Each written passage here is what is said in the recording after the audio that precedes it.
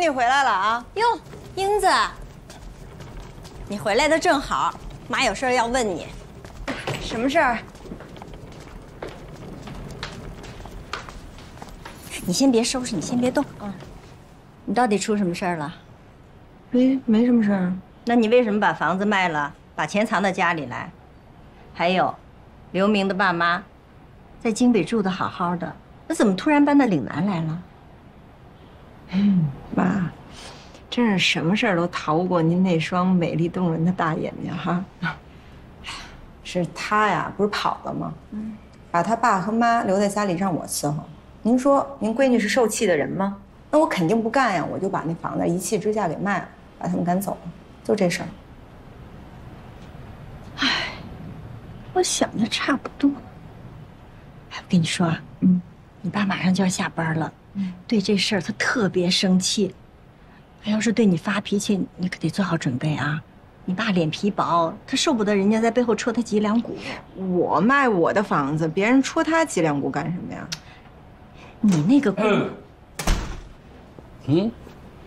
英子回来了。爸，您下班了？啊，过来，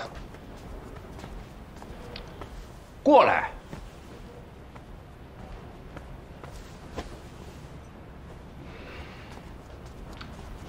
英子，爸爸问你，这房子是怎么回事啊？嗨，爸，你看我这一路开车回来，开得我腿肚子都转筋了，您也不关心我，您就关心别人。我刚才啊都已经跟妈说了，我也懒得解释。你看，你和刘明的矛盾呢，这我们都知道，你们去慢慢解决。但是你这样对待一对老人算什么？你不怕人家笑话你啊？谁爱笑话谁笑话，要是被人知道他们一家人怎么对待我的，还指不定笑话谁呢。那也不能把他们赶出家门啊！他们回来以后是四处哭诉，你说我这老脸呢，他往哪儿放啊？那你也不能把咱们家的老房子给他们住啊！你们把房子给他们住了，那又怎么样呢？啊！再说呢，现在我们还算是亲家，我能看着他们老两口去流落街头吗？爸，不是，你们把房子给他住，起码要先跟我商量一下吧。哎呀，商量什么？我们那个房子也一直空着。再说，我这样做也能为你挽回一些影响啊。什么影响啊？我被他儿子欺负了，我怕什么影响啊？哎呀，别提了，他们老两口啊，一回来就到处去说你平时怎么欺负刘明，怎么把刘明逼得离家出走，然后还最后把他们老两口给赶出来了。你爸那脸皮多薄啊，他哪架得住这个呀？非逼着我把那套老房子收拾出来，请他们回去住。好，吃的喝的用的全买齐了，那冰箱都塞满了。就这样，我去请他们，他们还不愿意搬呢，非逼着你爸亲自去请，什么人呢？爸，听见了吧？他们也好意思做出来。还有您二位，这手机就在手里头，为什么就不能及时给我打个电话呢？你们知道刘明他……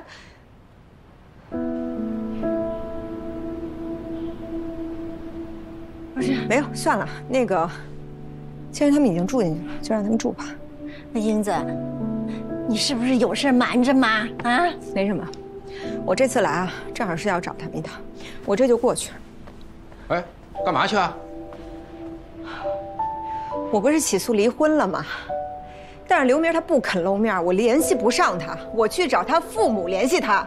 我和你一块儿去。不是爸，你去能干什么呀？不是你爸去，他不敢欺负你。你这个脾气，去了以后，非坏事不可。你看，你把他们赶出来了，他们肯定非常的恨你。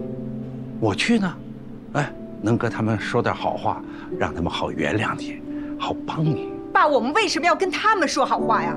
就是您这样的爸才教育出我这样女儿，活该被人欺负。